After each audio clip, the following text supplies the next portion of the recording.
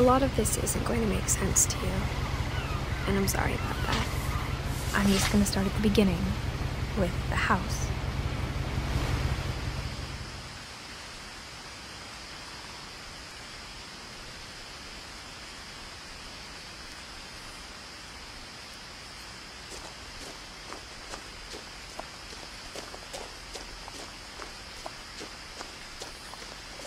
I lived here until I was 11, but I wasn't allowed inside half the rooms.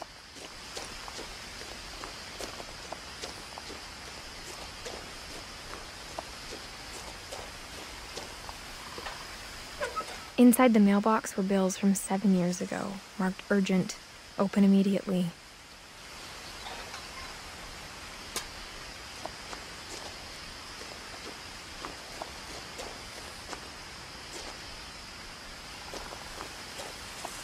I hadn't been back since my brother Lewis's funeral.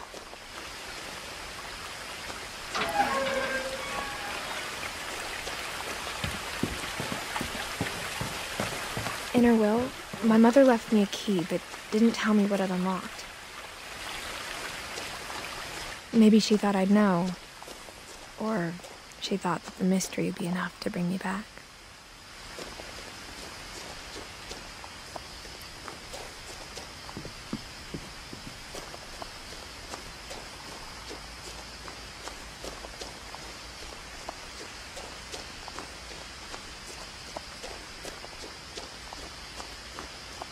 No one had driven this way in a long time, but I saw a few hoof prints.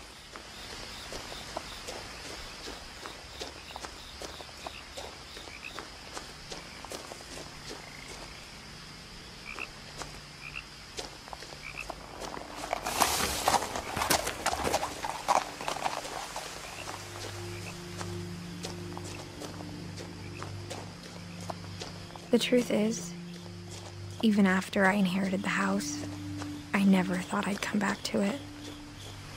But now I had questions about my family that only the house knew the answers to.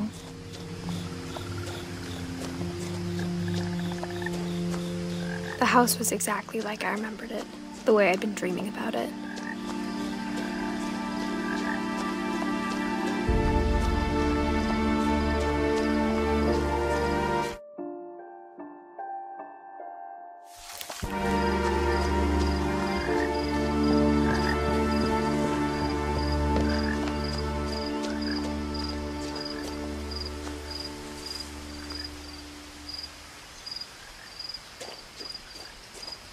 As a child, the house made me uncomfortable in a way I couldn't put into words.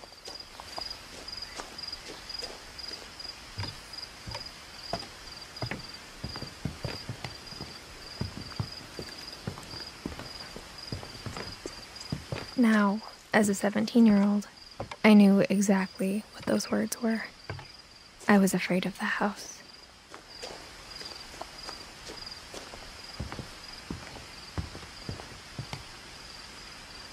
I hoped the key might unlock the front door. It didn't.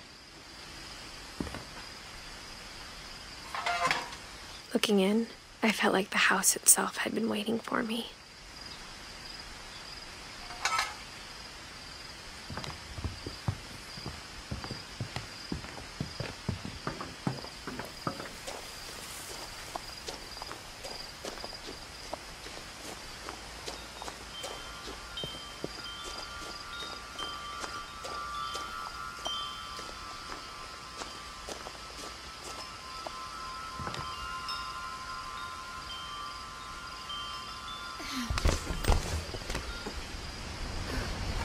Crawling through the doggy door used to be a lot easier when I was 11.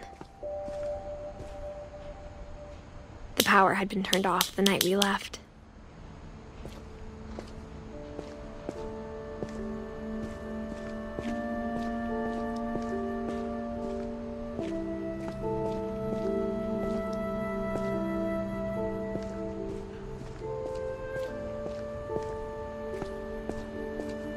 For the first time in years, I felt like I was home. But instead of a family, there were just memories of one.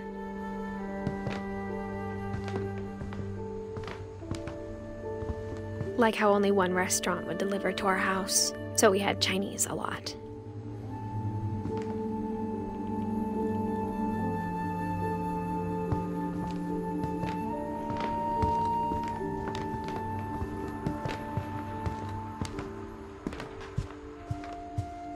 The table was still a wreck from the night we left.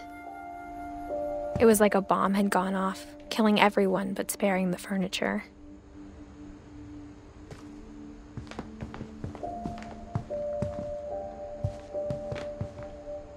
My mom was the only one of us who could imagine Great-Grandma Edie living in a nursing home.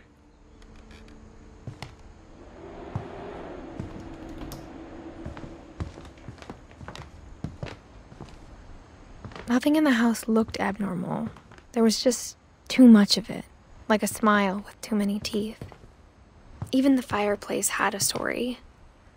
Edie told me the bricks came from the original house, after it sank.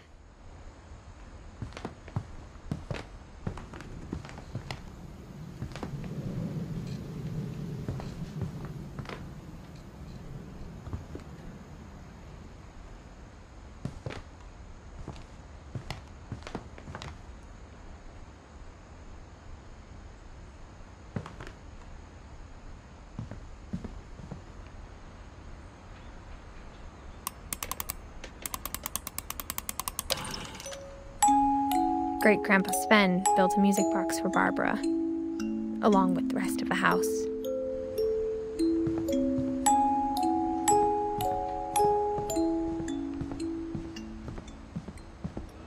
My mom wasn't much of an optimist, but she never stopped believing that my brother Milton was alive.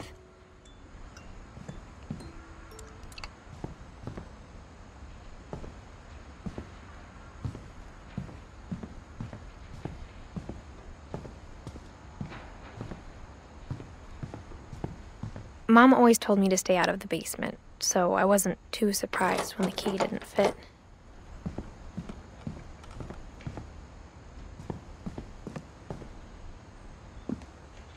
After Milton disappeared, Mom sealed up all the bedrooms. Then Edie retaliated and drilled peepholes.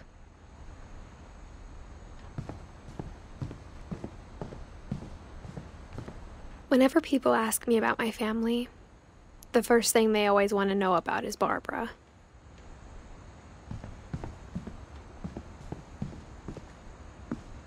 Mom must have locked the third floor stairs on the night we left.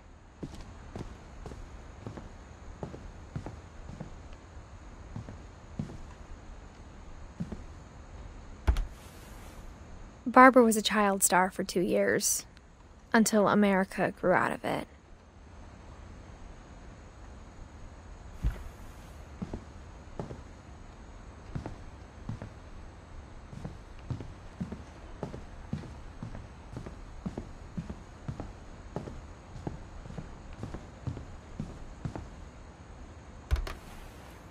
My Grandpa Sam spent 7 years sharing a room with his dead brother, Calvin.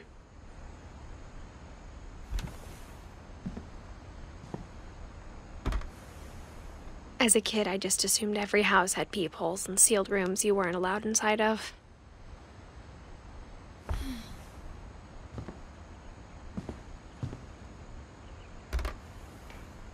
The last time I was in Edith Sr.'s room, I was 10 and she was painting my portrait.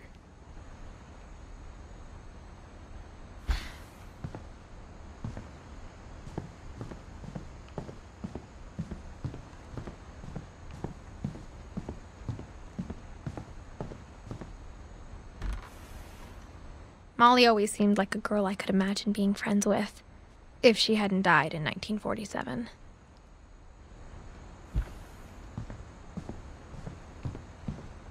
I spent a lot of time playing in Great Uncle Walter's room. I think my mom sometimes regretted not sealing it up.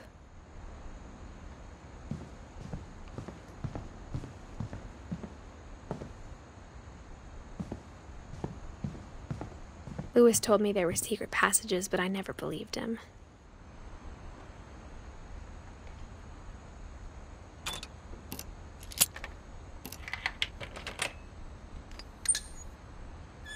Turns out, my mom was really good at keeping secrets. Now it was time to find out what my mom had been afraid of.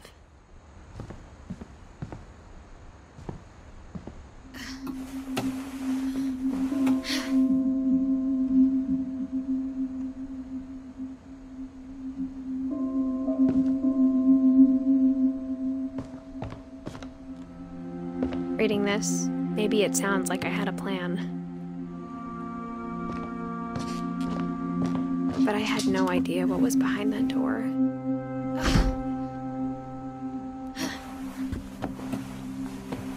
Just like I had no idea where all this was gonna lead.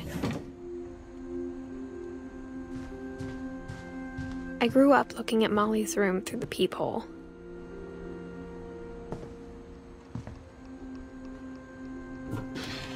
Molly's gerbil had a tiny bedroom with its own even tinier gerbil cage.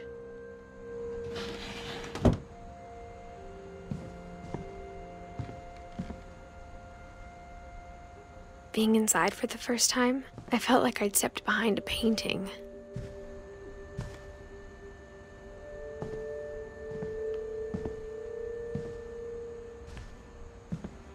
I got the sense Edie had spent a lot of time here, before my mom sealed the doors.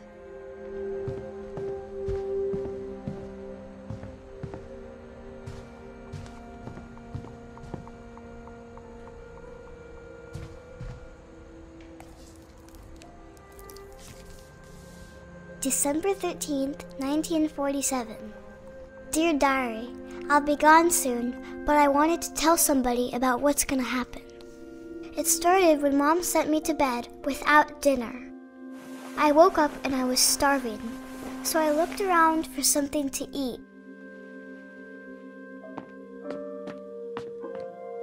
The gerbil food was dry, but I didn't mind it.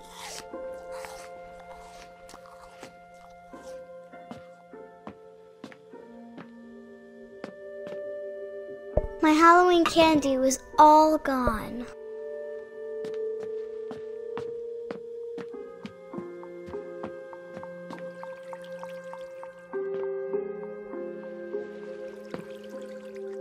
I thought about eating Christopher, but I held back.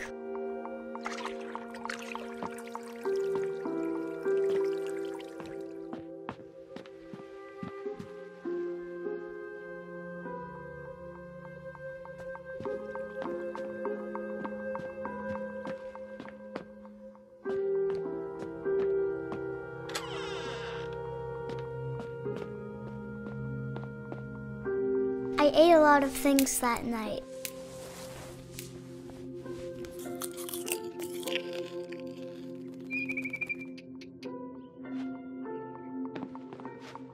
I kept eating and eating.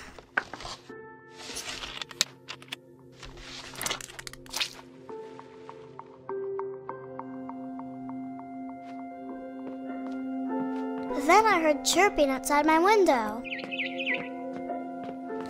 It was a barn swallow going back to her nest. I reached out for her.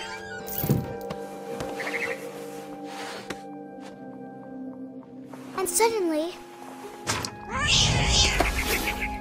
I was a cat.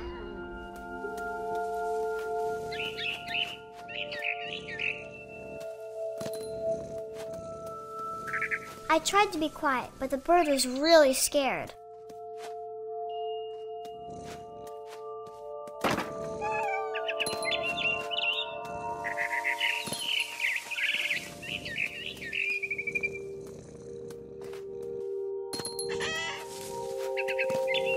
Mom and Dad didn't even look at me.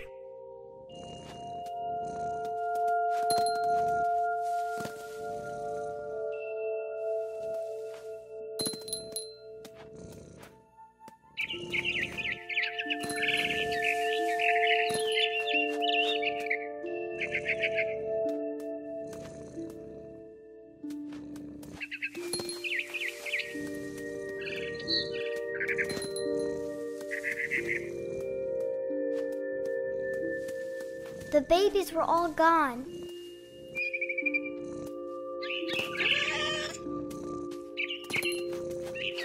I jumped and I almost got her.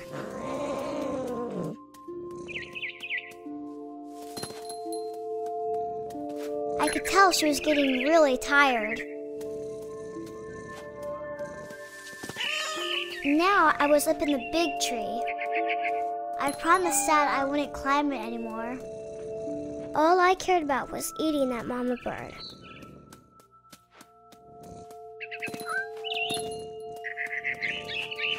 I gobbled her up. And suddenly, I was an owl. First, all I heard was the wind. Then I heard little teeth nibbling in the grass.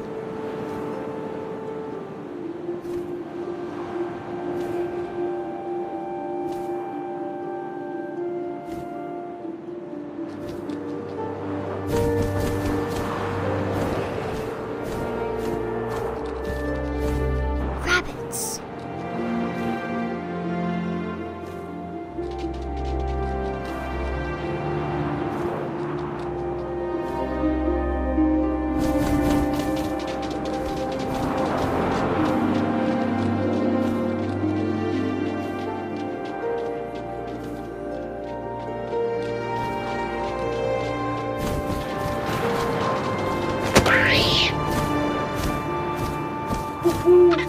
I imagined his face looking up and seeing mine through my talons.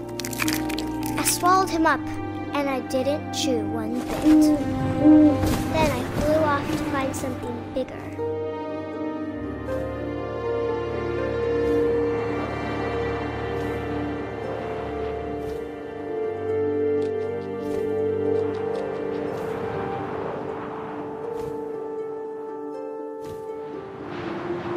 A mama rabbit.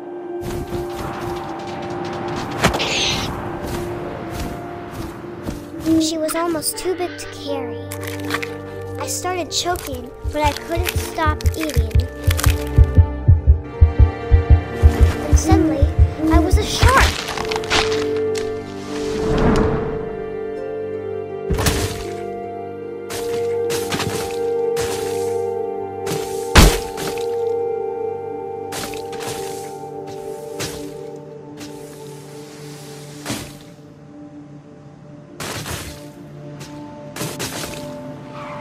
I rolled off a cliff and into the ocean. Now, I was hungrier than ever.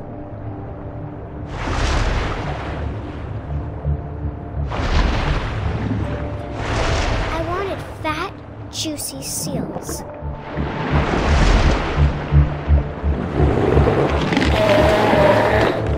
I tore off her flipper, and it tasted really good.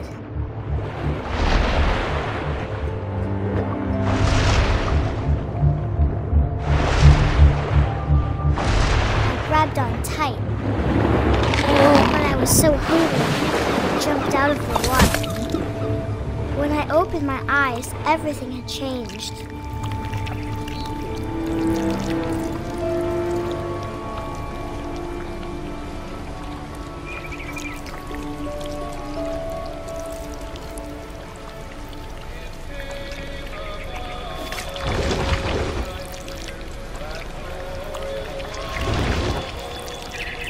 Now I was a monster, and I smelled people everywhere.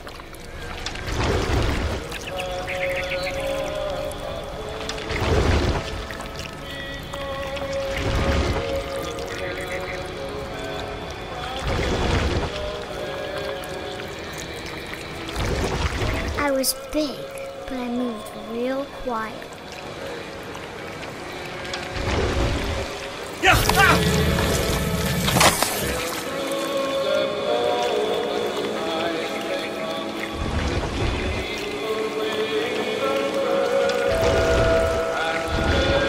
I wanted to stop, but also I didn't.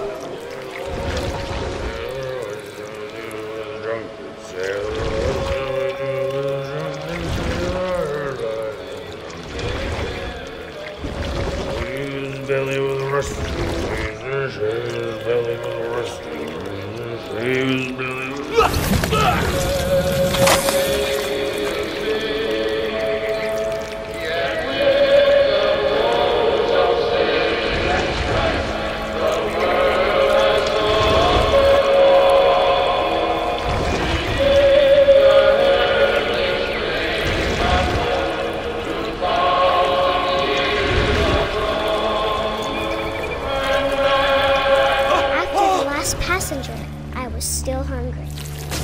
Across the water, I smelled something new. Something I had to have, so I swam towards it.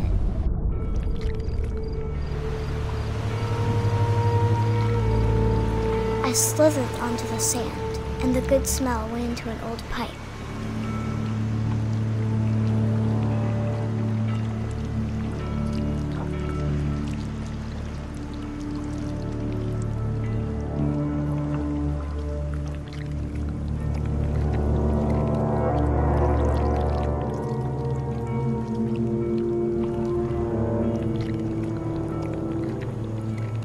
I got closer and closer.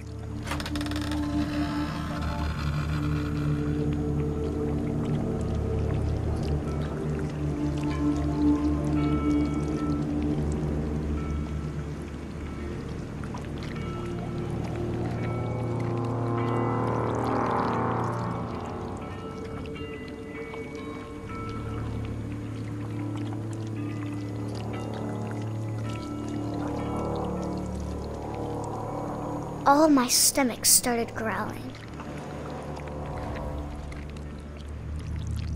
And suddenly, I was me again. I held my breath for a long time, but I couldn't hear anything. I think it's waiting for me to fall asleep. But it's not going to wait much longer. It needs to feed, and we both know I will be delicious.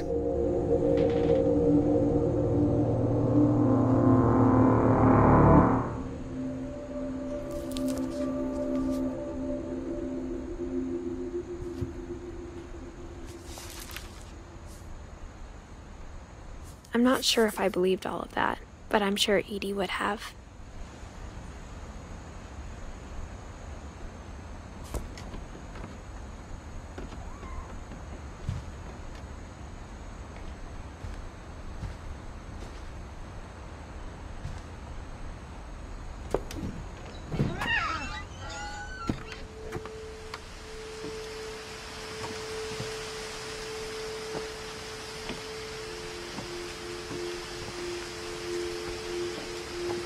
This will be obvious later, but my mom never told me any of these stories.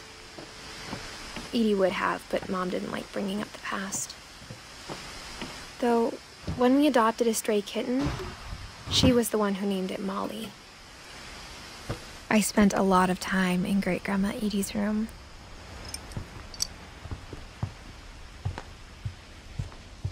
Even in her 90s, sometimes Edie seemed a lot younger than my mother.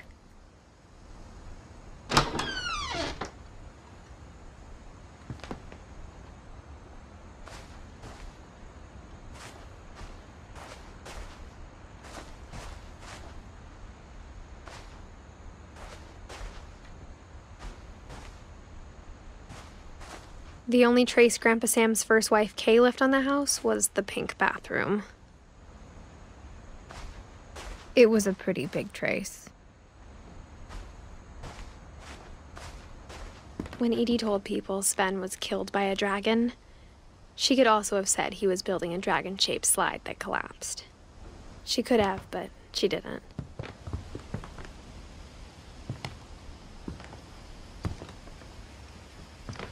One summer, they evacuated the island, but Edie refused to go.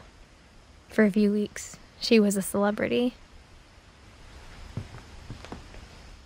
I hadn't thought of myself as Edith Jr. for a long, long time.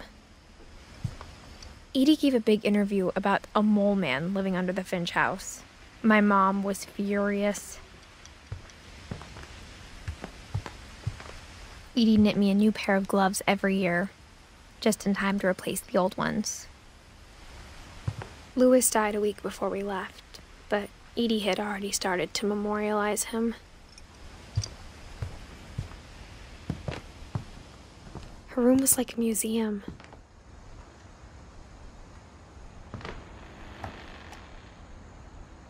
For 500 years, the Finches have been famous throughout Norway for their fortune and misfortune.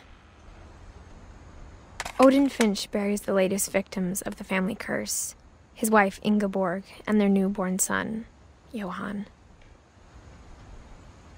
On January 7th, 1937, he set sail with his family and his house, hoping to leave the curse behind. But 40-foot waves off the coast of Washington send the house and Odin to the bottom of the sea. Odin's daughter Edith, with husband Sven and baby Molly, step ashore on their new home, Orcas Island. Odin Finch is the first to be buried in the new family cemetery. His daughter Edie is already dreaming of a new Finch house.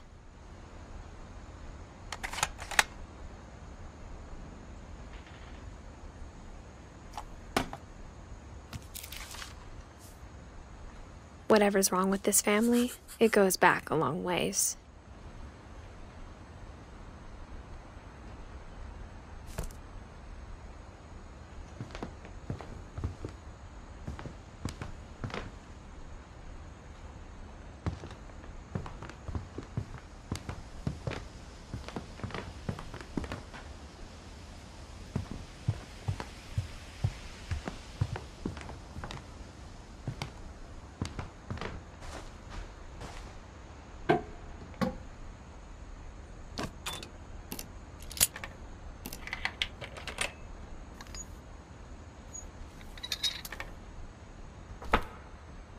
There's a secret in this bathroom.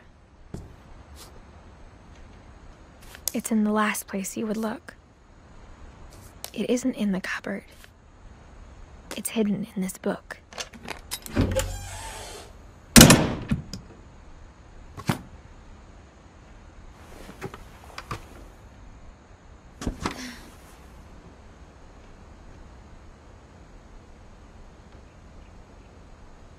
Sven gave Sam an old camera he'd refurbished. He never put it down.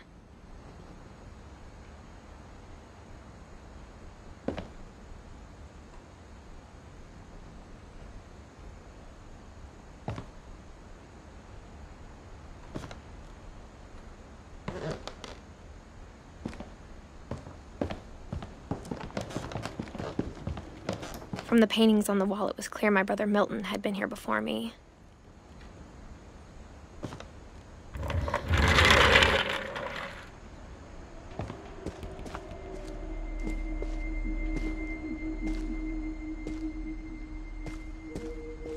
I knew Grandpa Sam had a twin.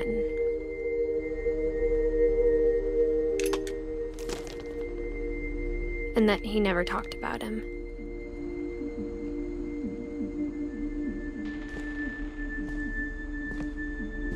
I guess my grandpa didn't like history any more than my mom did.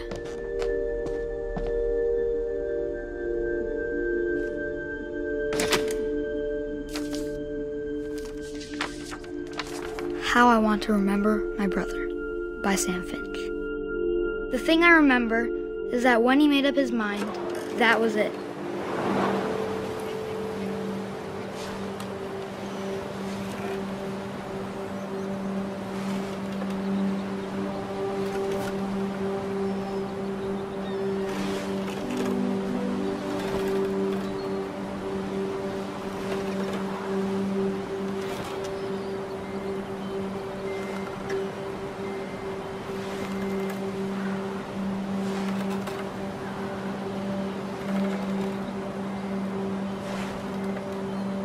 My brother said he'd die before he ate another mushroom, and he did.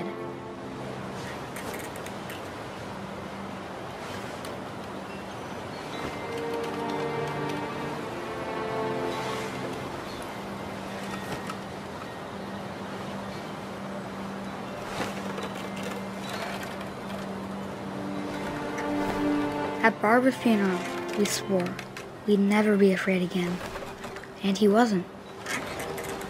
I think Calvin always wanted to fly.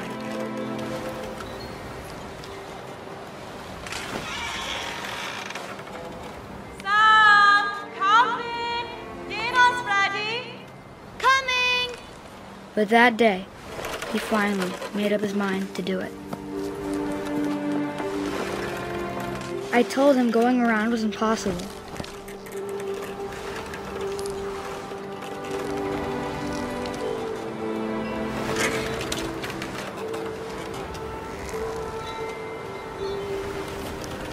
Maybe if I hadn't said that.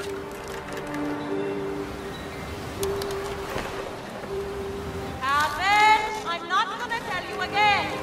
Maybe if the wind hadn't picked up. Then maybe he'd still be here. But I doubt it. I think he'd already made up his mind. That's what I want to remember about my brother.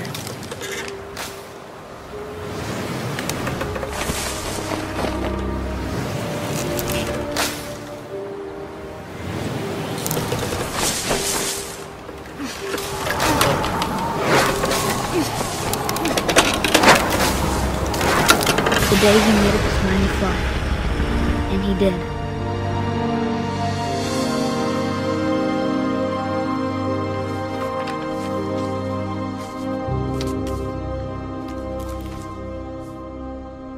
Calvin's story felt strangely familiar. When I was younger, I remember trying to do the exact same thing.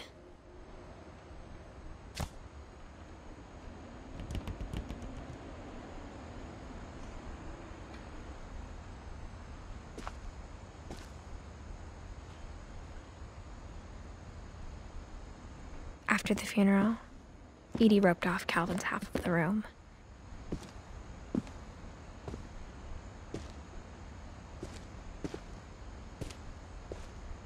Mom said Grandpa Sam enlisted at 18 and never set foot in the room again.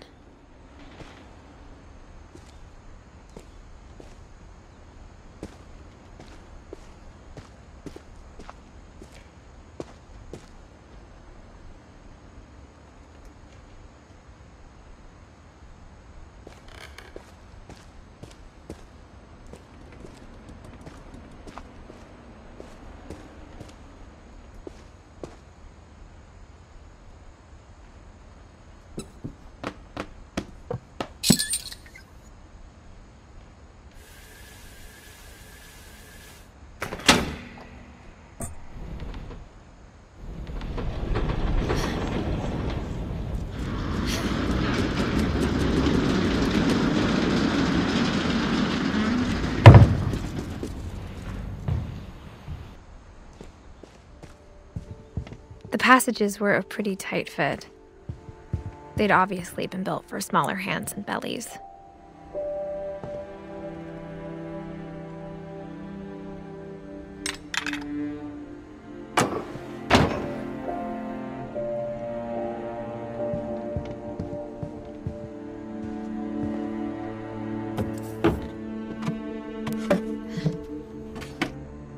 Growing up, I always thought of Barbara as a child star.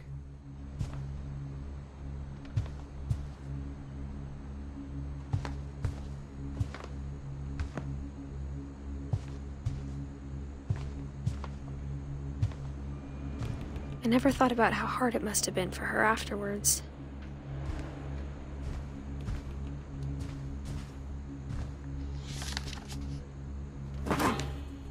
Of all the stories people wrote about Barbara's death, I'm surprised Edie saved this one.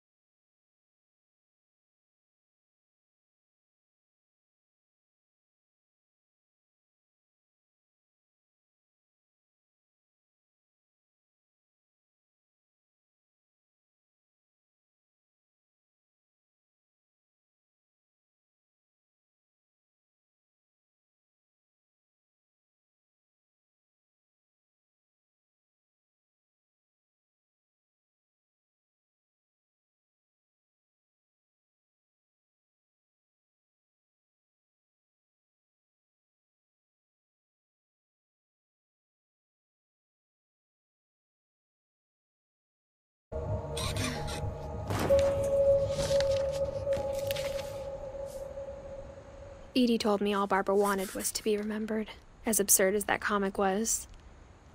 Maybe what Edie saw was a happy ending.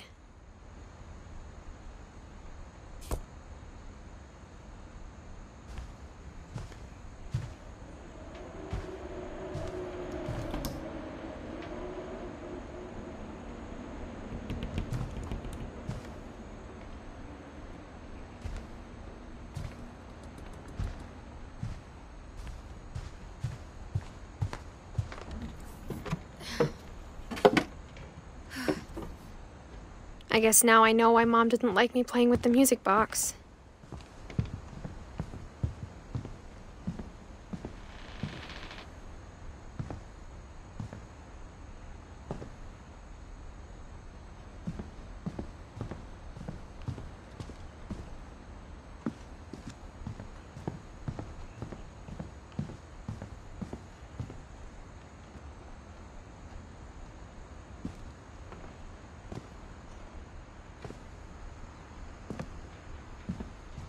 A lot of things got left behind in the whirlwind of that last night.